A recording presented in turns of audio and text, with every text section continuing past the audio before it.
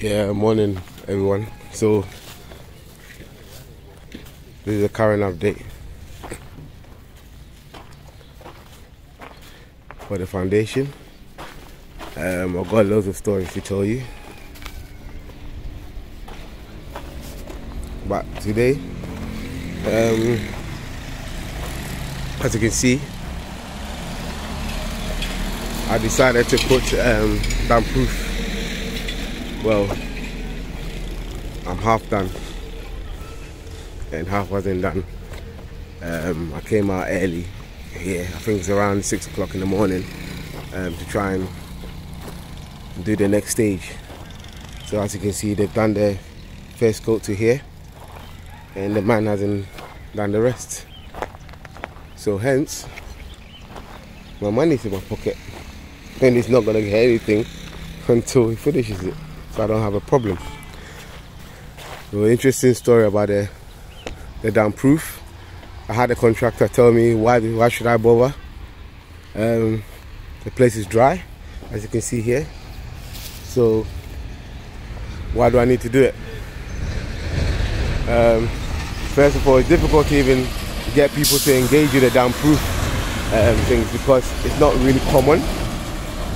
It's not really common. Like, I had to search for ages. I went to Coral, and Coral, I'll show you the tin when I do the video, or I might do it later. But basically, Coral sells it for 300 per can, and they give you about 2 other mixtures. So there's 3 different items. You mix it together and you use it for the damp proof. Now, as they keep telling me that there's no need to do it, I'm telling them, can you predict 15 years ahead of time? 20 years. Look, there's a stream. You can see the water here. I'm fetching water from down there. That tells me that there must be, this place is not always as dry as it seems, even though it looks like it now. So why take the risk? If I can, I'll put the damp proof on it. Then, you know, I don't see the harm. If any of you can tell me there's harm, let me know. But I don't see the harm, so I might as well do it. When I went to the Coral painting, if anyone wants me to do a video when I go and visit them again, let me know. But there's a helpful guy there, and he said to me, listen, under no circumstances should you not put the rubber on top when I finish. So when they do the filling, they're gonna add the rubber on top of it. So I searched for ages, then I found like there's another make apart from Coral that they have, which was that was also, oh yeah, funny story. So I asked for the price, and some two young guys, they were quite helpful. One guy came, he said, look, I'll give it to you for 320. He said, I'll give it to you for 320, and we spoke, and he said, oh, fine. Then he went in there, came back. His older brother came and said, nah, he's actually the wrong price. It's actually 350. I'm not going any lower. So after speaking, he gave me 2 versions. One was for 300, and then the other one was 290. So I said, all right. Then he said the 290 one is better.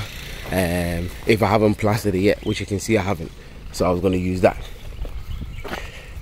Then, just when I was going to the cash machine, because I don't try not to keep as much cash on me, it makes sense, the same way you live over there.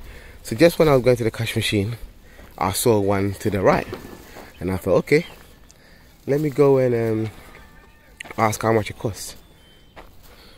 The lady flat out said 240.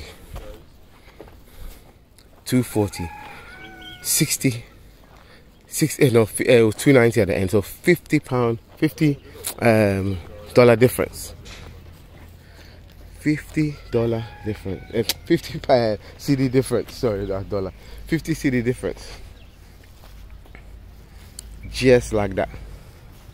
So I'm thinking, hold on. If I hadn't just gone next door and asked, and say I was buying a few, that's 50 CDs per item. That's the guy removing the board, these boards here, so that the guy can finish the painting.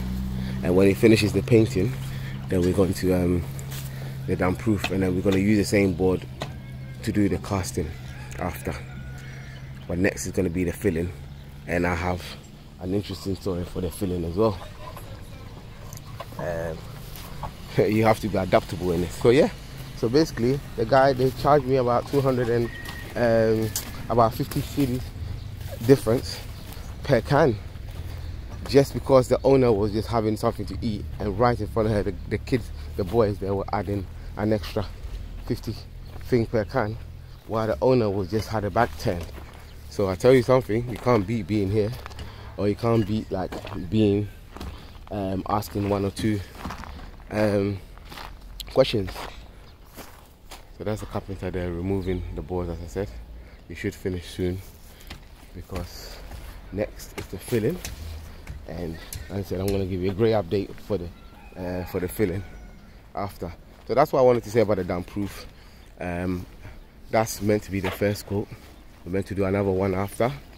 The guy on the far side there, look, the guy on the far side there, he's the one doing the job, and this is the job not being done right now, because he hasn't been done for 2 days, and just like that, and that's it. It's not bothered. So sometimes you want to help people around to kind of you know, have an extra income and stuff like that. Sometimes it's better to just get someone that's a professional to do the job and just pay them, and that's it. He asked, I actually mentioned it to him about the damp-proof, and he said, I don't mind doing it. I said, cool. But I knew that if I give him the money, that's the end of me. So luckily he's just next door, so he's gonna get it done as soon as possible. He's gonna get it done as soon as possible. So then from then on, the damp-proof thing is very interesting. I say just do it. You've got nothing to lose. If you can build a whole structure, then the least you could do is spend at least, this should be around, there's a bit left, so I reckon there'll be around 2 gallons. 2 gallons, and I should do like 2 coats. And then any water that comes through, at least you know you're protected. Anyway, well, you're not fully protected, but at least it's better than nothing. And then I'm gonna put the thing on top as well, the rubber, or similar to this. Yeah, I'm gonna put that on top as well. But yeah, so thanks everyone. Any questions, let me know about the damp-proof, and then when I get a further update on the next one, which is the filling, I'm gonna share it with you and let you know. Okay, thanks everyone.